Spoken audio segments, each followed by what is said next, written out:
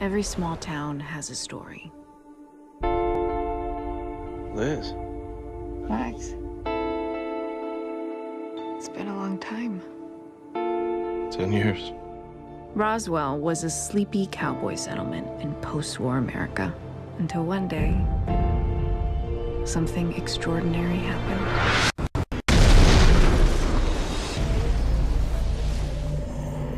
You already know the legend. We think these are what kept us safe during the crash. The crash? 1947 UFO crash. I know you think you're safe, but you're not.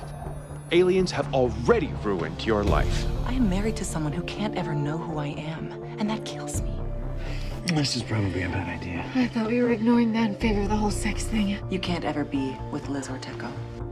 Because even if she finds out what we are, there are things you can't ever tell her. Max trusts Liz. But if he's wrong, you will get inside of her head and erase it. Everything I've ever done has been to protect Isabel and you. Everything you've ever done has been to protect yourself.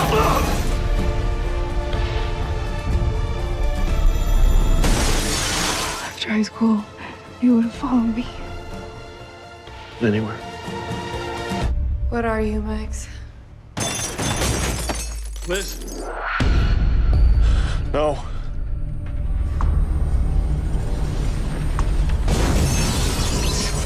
You ask me what I am?